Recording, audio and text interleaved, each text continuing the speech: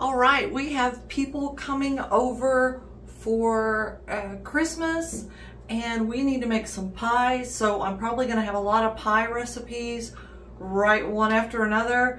I'm in my comfy clothes, I just got off work. My hair's a mess, I don't care. We need to make some pies.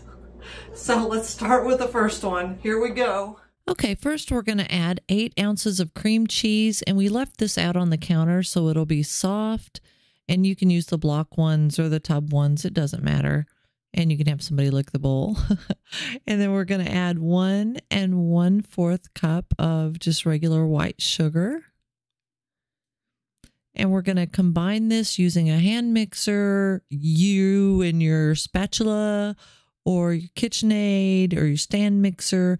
Any way you can mix that together, that is just fine. And we're going to take about 1/3 of this and put it into a bowl because we're going to make 2 different flavors to swirl together to make our dreamsicle cheesecake Kool-Aid pie. We're going to have a vanilla and an orange to swirl together so it tastes just like those dreamsicle ice creams. So that third that we took out, we're going to add 1 teaspoon of vanilla, and then we're going to mix that all together. And we're going to add about 1/3 of a tub of Cool Whip, and this will make like Dream Whip. You know, you buy those Dream Whip cheesecakes.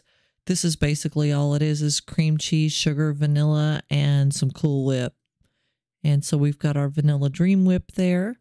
And now to the 2/3 that we left in the bowl, we're going to add 1 whole packet of orange Kool-Aid.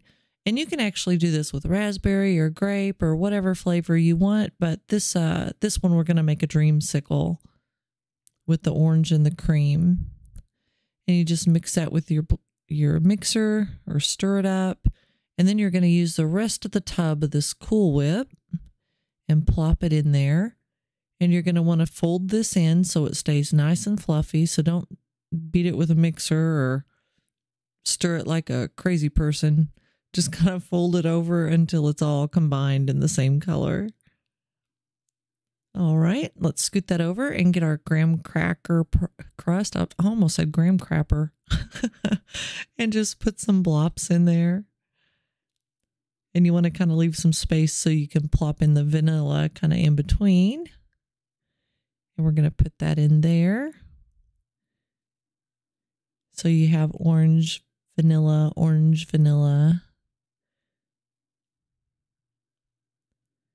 And then just plop whatever you can around any thin spots.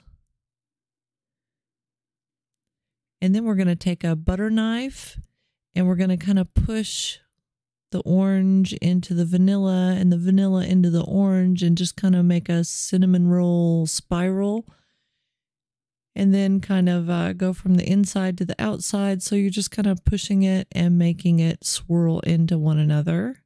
So that way each piece of pie has the orange and has the vanilla in it.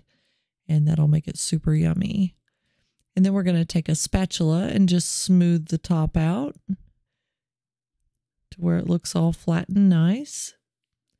And you're going to want to chill this pie for a couple of hours to firm it up. I left mine in there for 30 minutes and I couldn't resist and wanted a piece. So it'll firm up. I got it out after a half an hour and this is how it looked. And it's got the orange and the vanilla. And this is so good. My husband even wanted a piece. And he's not a big pie eater, but he said, hey, when are we going to have pie?